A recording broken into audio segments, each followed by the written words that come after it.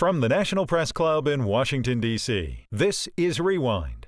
This week, in the broadcast studios, Religion and Ethics debated the impact of President Obama's announcement that religious employers will not be mandated to offer free contraceptives to workers. I don't think the issue has gone away, especially in an election year, because we have seen a lot of people really latching onto it and seeing it, as we said, as symbolic of a bigger problem. And it's not just the bishops, it's not just Catholics, a lot of evangelicals, some Jewish organizations as well, very concerned about what they see as a trend. Two state attorneys general went head-to-head in a press club newsmaker debate about the health care bill. If you can be ordered to buy this, you can be ordered to buy a car, to buy asparagus, to buy a gym membership. That's not what this is about.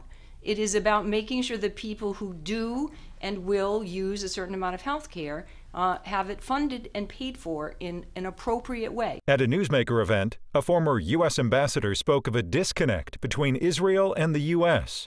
in terms of current changes in the Middle East.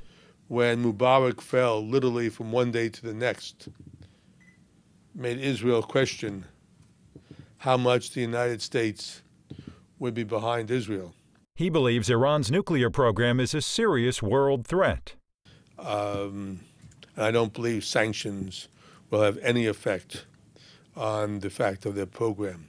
Even if they have to go around on horses, they will keep their program going as long as they can.